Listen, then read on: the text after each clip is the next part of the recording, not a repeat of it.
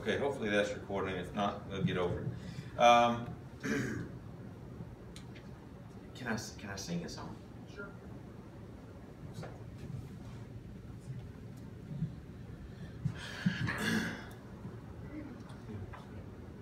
I'm going to sing 3 if that's all right. But I'm going to put them all into one.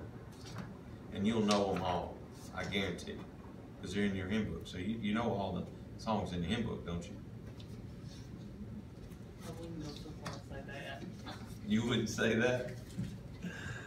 Faith of our fathers living still, in spite of dungeon, fire, and sword. Oh, how our hearts beat high with joy whene'er we hear that glorious word. Faith of our fathers, holy faith, we will be true to thee till death. Faith of our fathers, we will love, both friend and foe, in all our strife, and preach thee too as love knows how, by kindly words and virtuous life. Faith of our fathers, holy faith, we will be true to thee till death. Encamped along the hills of light, ye Christian soldiers rise, and press the battle ere the night shall veil the glowing skies. Against the foe in vales below, let all our strength be hurled. Faith is the victory we know that overcomes the world. His banner over us is love, our sword the word of God. We tread the road the saints above with shouts of triumph trod.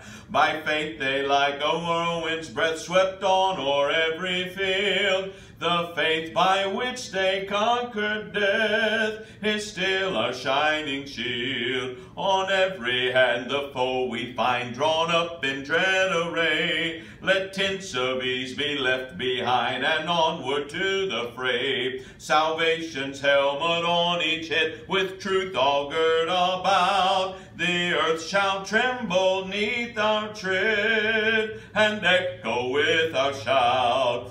Faith is the victory, faith is the victory. Oh, glorious victory that overcomes the world. The fight is on, the trumpet sound is ringing out. The cry to arms is heard afar and near. The Lord of hosts is marching on to victory. The triumph of the Christ will soon appear. The fight is on, no Christian soldiers, and face to face in stern array. With armor gleaming and colors streaming, the right and wrong engage today. The fight is on, but be not weary. Be strong and in his might hold fast.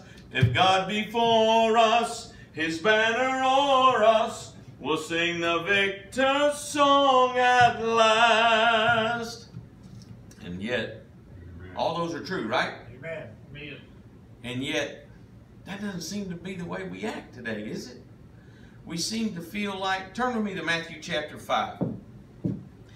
We seem to, I don't know, I say this over and over, and I feel like today that I'm kind of like the kid with the 5 biscuits and the 2 sardines, right? A few loaves, those loaves are little bitty things, about like cat head biscuits and 2 little fish. And God fed 5,000 people. And I don't know I'm going to feed 5,000 people, but I'm just kind of spreading my 5 loaves and 2 fishes, my 5 biscuits and 2 sardines all around. It may not seem like much, but I think what I have is an encouragement to you, or could be an encouragement to you, that just because things are bad doesn't mean God's through with us. It doesn't mean, I understand that the Bible says times will wax worse and worse.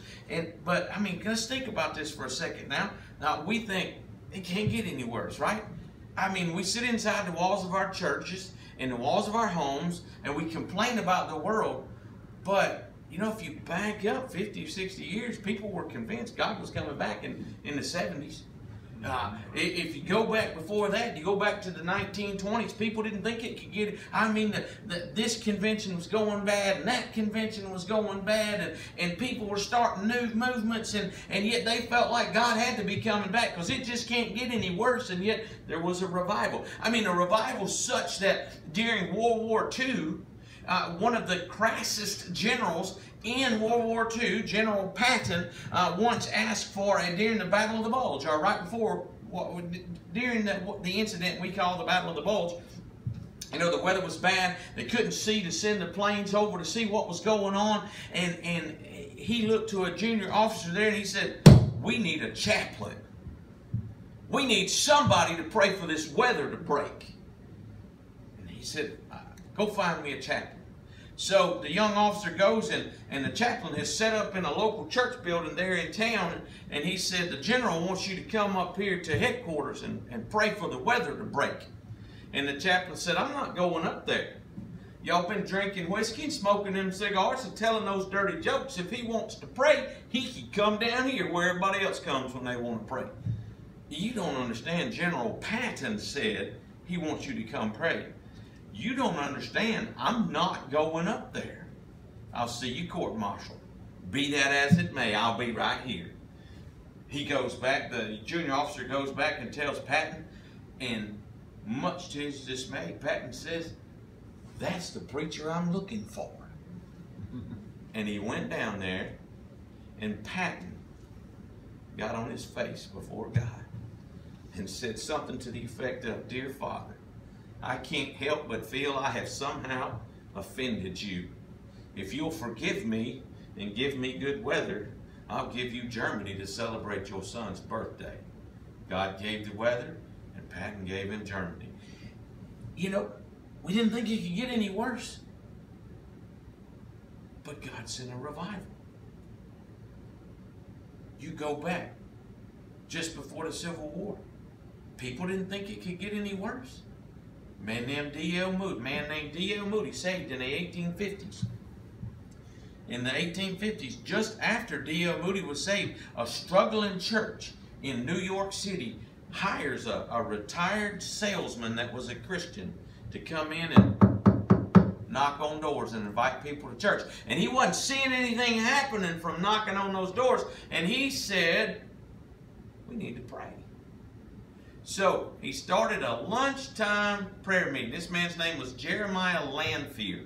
And he started a lunchtime prayer meeting. And the first lunch, I think one or two other people showed up just before the lunch hour was over. But he stayed after it. And within a short amount of time, this is hard for me to believe, but 10,000 businessmen closed their shops for an hour every day to pray. Amazing, right? And that turned into a revival. You back up before that. You know, let's go back 50 years, 1799. A man named Timothy Dwight is the president of Yale University. Y'all probably know this already, but Yale and Harvard and Brown, all these were started as preachers' colleges. Yet Harvard will tell you today that their motto is Veritas, or truth, but their original motto was Veritas pro Christus et Ecclesia, truth for Christ and His church. Okay, Yale's was something like light and something else, but it had a picture of the Bible on it. Okay, so Timothy Dwight, it's basically a preacher's college, and Timothy Dwight says he realizes that the majority of the student body no longer believes the Bible. So rather than what we do today, right, is we just talk about these stinking millennials and these stinking post-millennials, I call them. I think Generation Z is the official name. Rather than just sitting back and complaining about them, he engaged them. He preached to see, you hadn't got to defend this thing. You just got to let it loose, right? He preached it. And a revival started that carried us through the War of 1812. You back up 50 years before that, and Jonathan Edwards realizes that the majority of the church is lost. Well, why? Well, his grandpa, trying to keep people out of jail, I reckon, came up with the halfway covenant. You see, it's by law you had to be a part of the church up there in New England. So Mr. Stoddard came up with this plan. You can join a church if mom and daddy's members of the church. You don't have to have your own profession of faith. I want to say he's just trying to keep people out of jail. I don't know what he was thinking. He clearly wasn't thinking biblically, right? But by the time his grandson's pastor, half the flock is lost, maybe more than half the flock. And he started preaching. And he wasn't a very dramatic preacher. He just kind of read. No hand motions.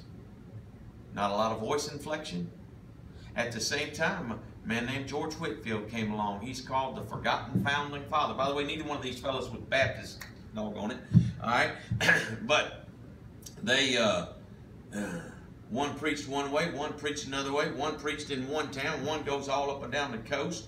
Whitefield's the first person to refer to this as the Great American Nation.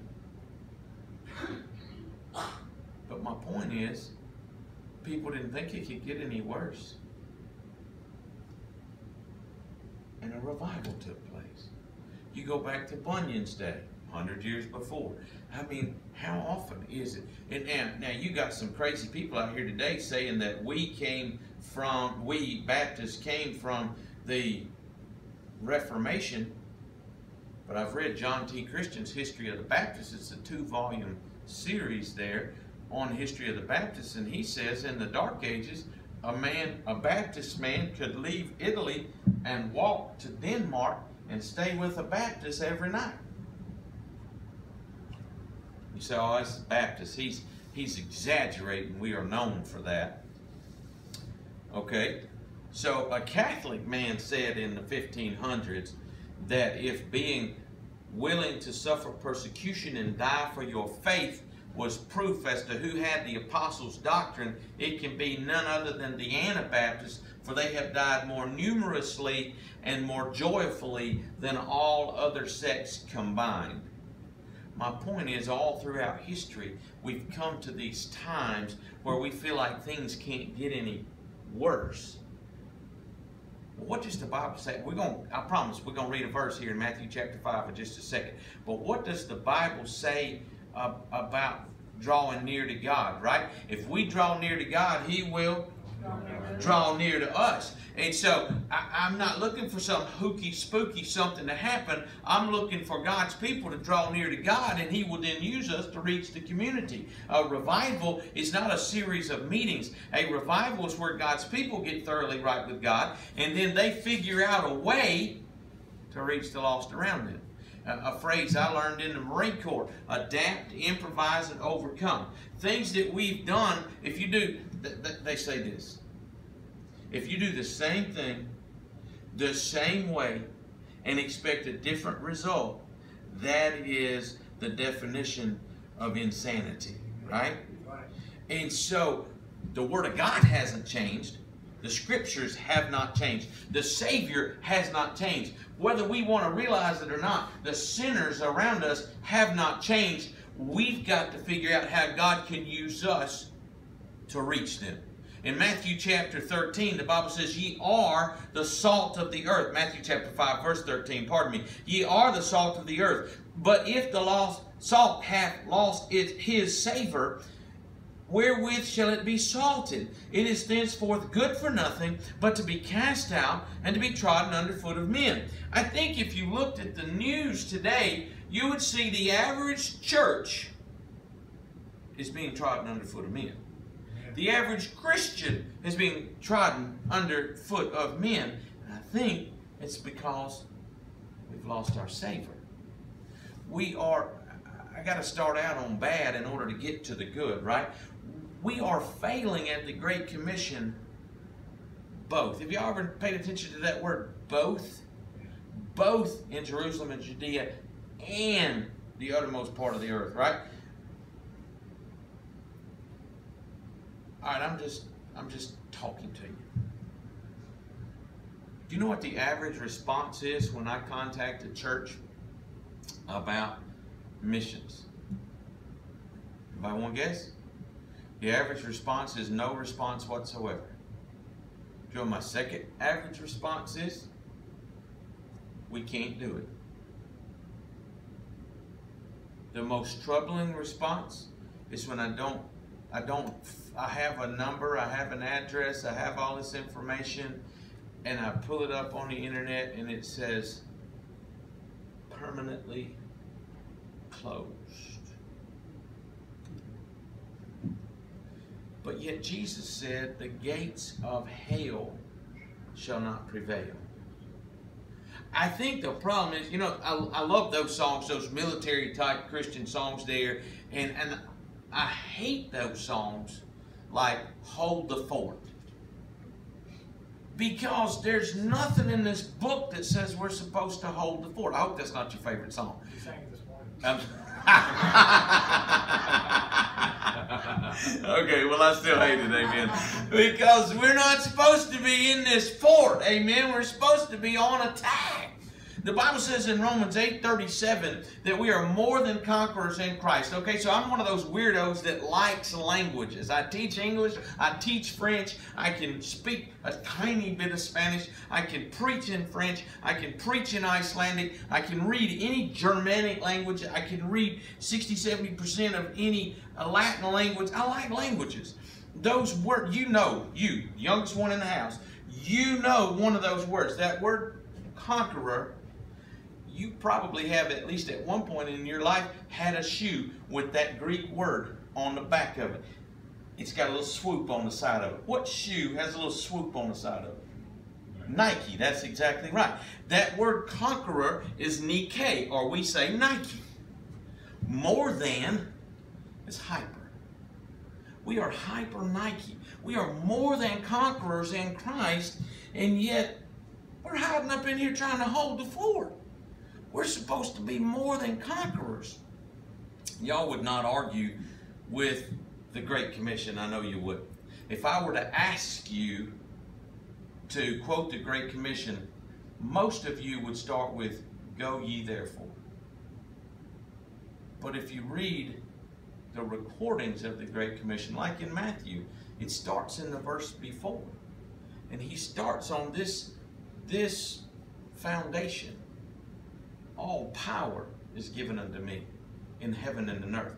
That word power is the same word used in Romans 13. I'm not going to bore you with me trying to pronounce that one, okay? But it's the same word used in Romans 13 to talk about the government. So it's his authority, it's his jurisdiction. So I can go out here and I can talk to anybody about the Lord, and I can still be kind to them, because if they reject what I have to say, it's kind of like what God told Samuel, right?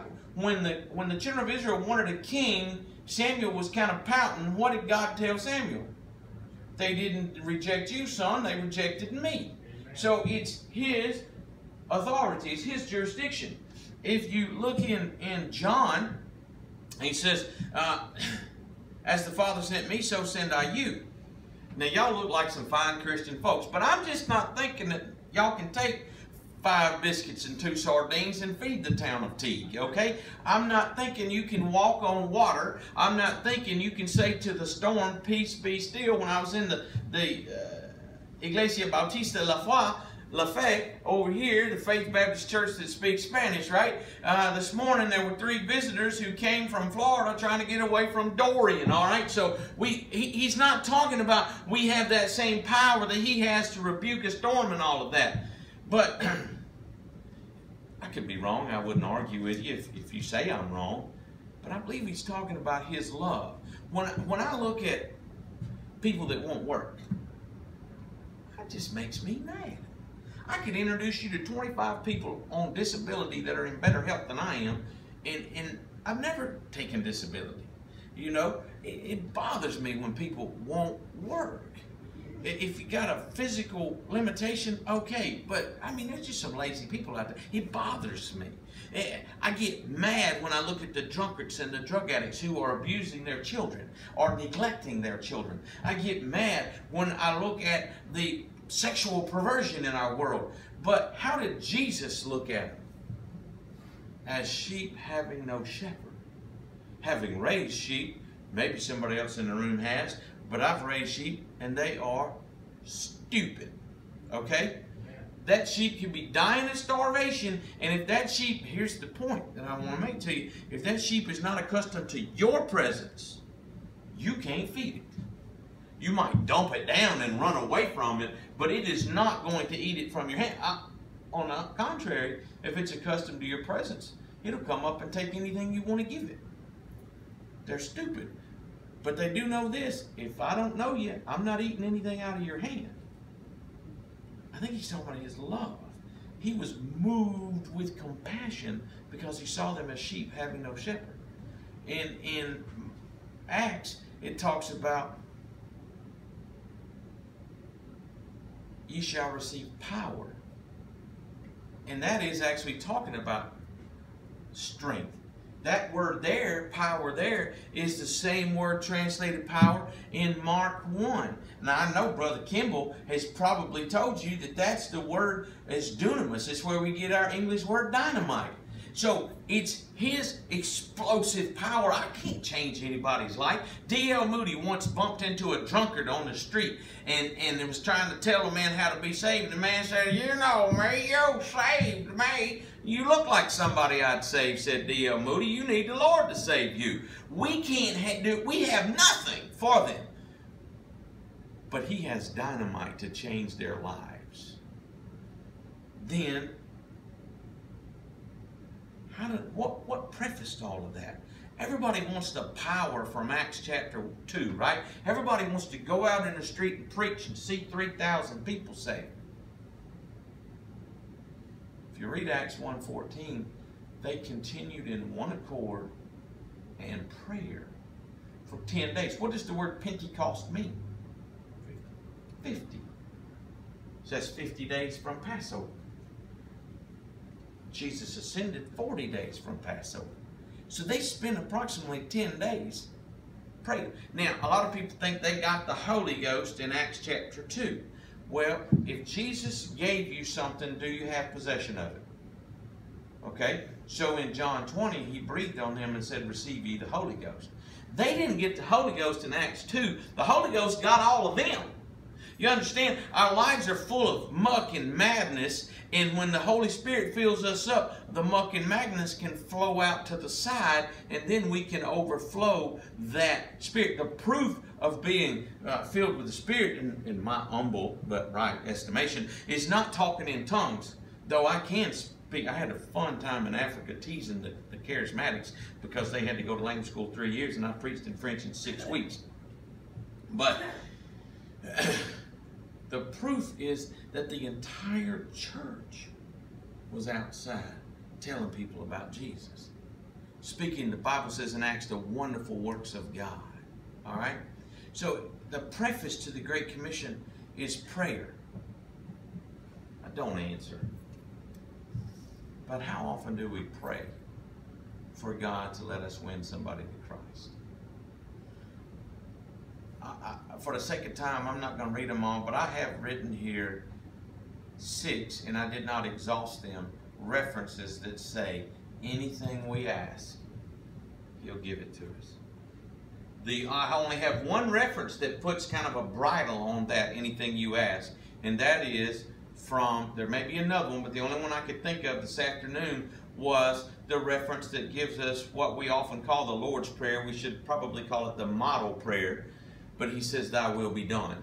So in other words, we have to ask it according to his will. So 2 Peter 3:9 says, he's not willing that any should perish, but that all should come to repentance. So if we pray for God to let us lead people to Christ, don't you think he'd honor that? Matthew chapter 11, Jesus quotes what the Pharisees have said about him, and they accused him of things that weren't true. But in the middle of that, there's this true statement. It says they accused him of being gluttonous, which means eating too much, wine-bibber, which means he was a drunkard. We know those two are not true. But in the middle of that, they said he was a friend of publicans and sinners. That is true. If any man be in Christ, he is a new creature. In John 15, he called us his friends if we do what he says. He called us his friends if we keep his commandments. So don't answer out loud. But how many sinners are you friends with? Now, we've got scripture for not being friends with sinners, right? The scripture says in 1 Corinthians chapter 6, come out from among...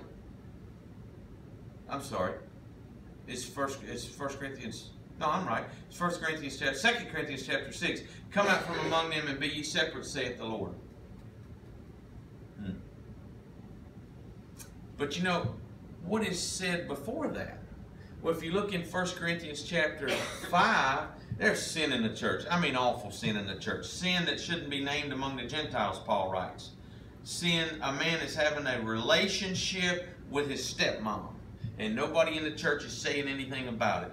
And Paul said, I wrote unto you not to keep company with, and there's a list of sinners there. But then he says, not altogether, because then you'd have to leave the world. You'd have to go to heaven if you're not going to keep company with, not going to talk to a fornicator, not going to talk to an adulterer, not going to talk to a drunkard. You got to go to heaven because they're here.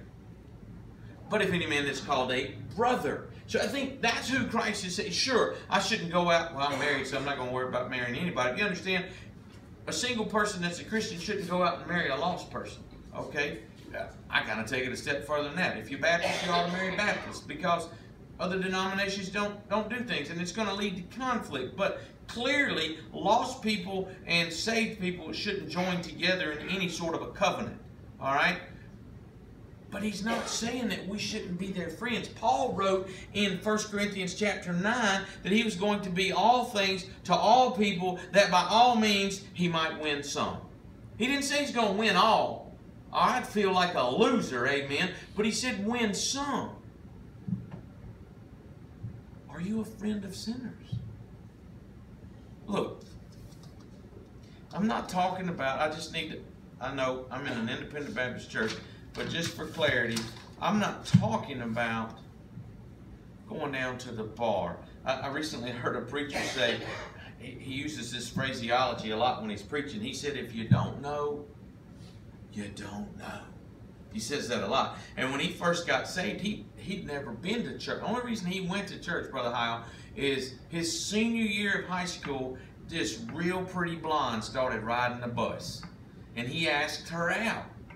And she said, I can't go out with you, but you can come to church with me. Her daddy was planting a church in town. And boy, you should hear him talk about it. It was crazy. He talked about when he's sitting there, all the women had songbooks on their head like so. And he's like, I'm thinking, what? Finally, he asked her, and she said there were bats in the building, and if the bats flew out, they'd get tied up in their hair. So they had, it was rough, all right?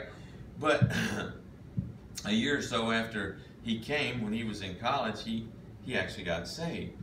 And so he invited a bunch of, he knew this. He knew he was lost, and he had gotten saved, and he knew his friends needed to be saved too. So he raised his hand on Wednesday night and asked for prayer. I got a lot of lost people coming to see me baptized Sunday. I had to promise to go down to the tavern and buy them a beer after church. If you don't know, you don't know. The preacher loved him and helped him through such silliness as that. But when I say be friend to sinners, I think you all know I'm not talking about taking them to the bar, all right? But just being friends.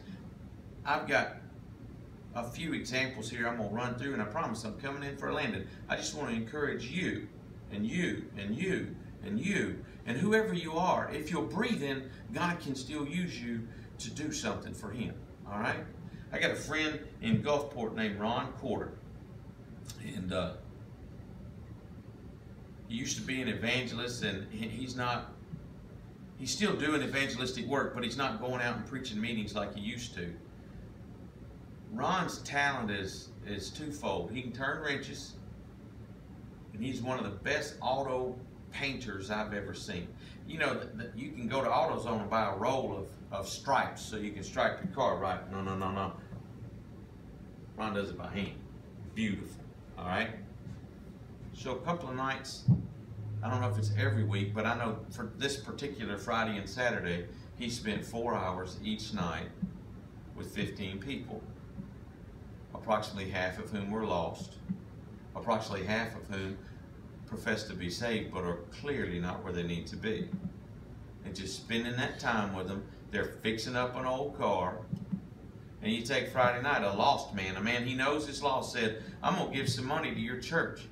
In front of everybody, Ron said, God doesn't want your money, he wants you. You understand? And so he's just finding something in common they can do together, and for them, it's working on old cars, but he's being able to see people saved and see the church grow by turning wrenches.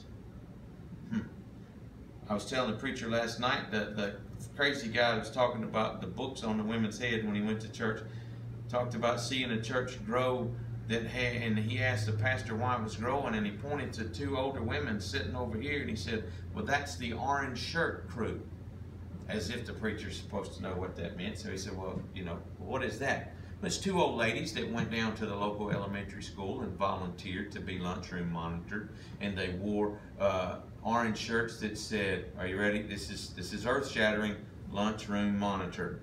Okay? And they just spent every day, a couple hours every day in the lunchroom monitoring the little kids and building relationships with them, and then winning their parents to Christ and bringing them to church.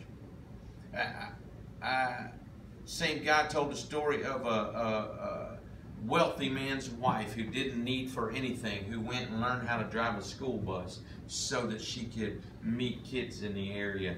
And the next time they had, the year after, she drove the bus for a year, and then they had VBS, and she brought 37 kids to church that she met on a bus route.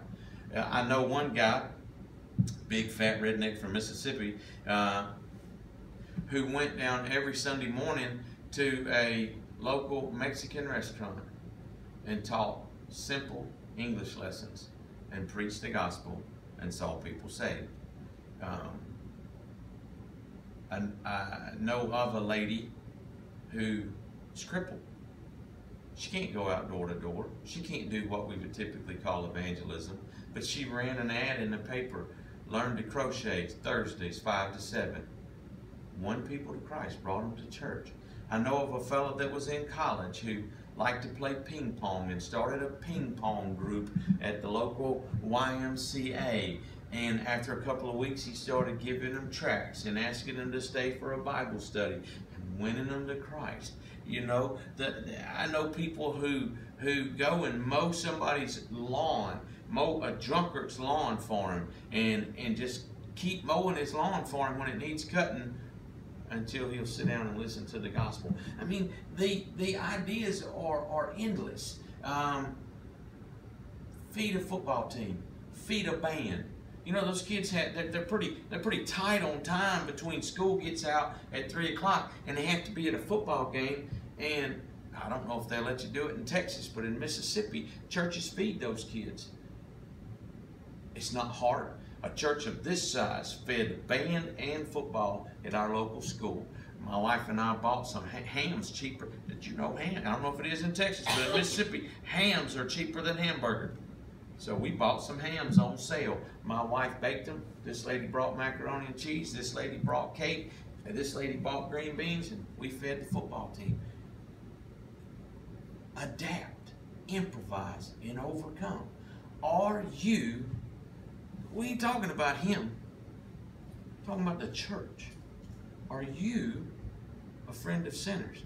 I'm of the opinion, and this one I won't let you correct me on, if we're still here, God still wants to reach people. What are you doing? Y'all going to expect me, whether you support me or not, you expect me to go to Germany, start a church, and win people to Christ. God's question is, what are you doing in Teague?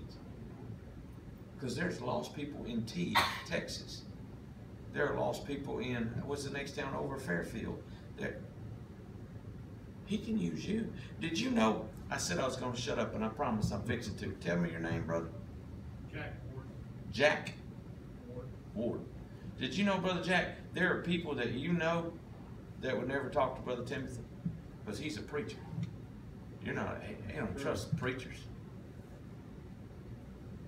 There are people that you know. I know you told me your name, I've forgotten, but there are people that you know that would never talk to the preacher's wife, but they talk to you. If you're breathing, you know somebody that you can witness to. You know, I just heard, I'll tell you this, and then I promise I'm going to shut up. I'm coming out the pulpit and turn it over to you, all right? Of a group of senior citizens who moved into an assisted living center to start a church to reach other senior citizens. The Great Commission is to the church. God wants to reach sinners. We've got to be their friends if we're going to reach them, because they're sheep. And if they're not accustomed to our presence, even though we have eternal life in our hand to give it to them, they're not going to take it. We've got to adapt, improvise, and overcome. Let's pray. Dear Heavenly Father, I thank you so much for the privilege of preaching here tonight. I pray that it was an encouragement to pastor and people alike. Lord, we love you. We pray these things in Christ's name. Amen.